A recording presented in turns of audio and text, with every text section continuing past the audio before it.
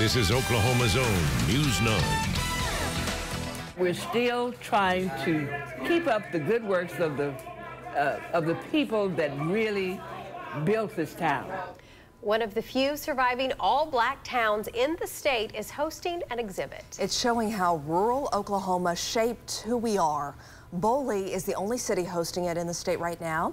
News 9's Angelicia Bruton shows us why residents say it will help bring life back into the town. We are Black history. We are Oklahoma history. We are American history. We are Boley strong. Residents like Henrietta Holloway Hicks are fighting to preserve Boley and its history. Boley is one of 13 all-black towns that still exist in Oklahoma. Everything here was built, made, and owned by, you call them African Americans now, they call them colored people then. This very building that we're in was the first new car dealership for black folks in the world. What once was a vibrant town of thousands of people now has about 500. And the streets are quiet. There's no grocery store, schools are shut down, but folks say things in the area are picking up.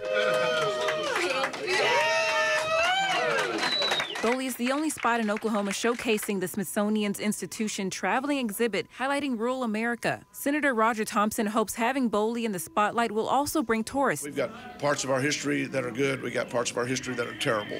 There are parts of our history. Let's tell our history as factual as we can possibly tell our history.